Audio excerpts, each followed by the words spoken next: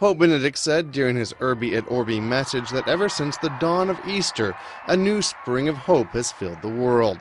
He said the resurrection is not a theory or a myth, but a historical reality, a singular, unrepeatable event.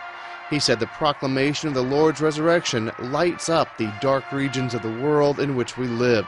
Pope Benedict added that it is true that death no longer has power over man and over the world, but there still remain very many, in fact, too many signs of its former dominion. Even if through Easter Christ has destroyed the root of evil, he still wants the assistance of men and women in every time and place who help him to affirm his victory using his own weapons, the weapons of justice and truth, mercy, forgiveness, and love. In his message, the Pope spoke of the cruel and unending conflicts that are causing so much bloodshed and destruction in much of Africa.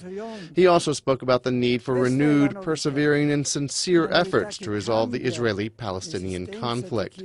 He said at a time of world food shortage, of financial turmoil, of old and new forms of poverty, it is urgent to rediscover grounds for hope.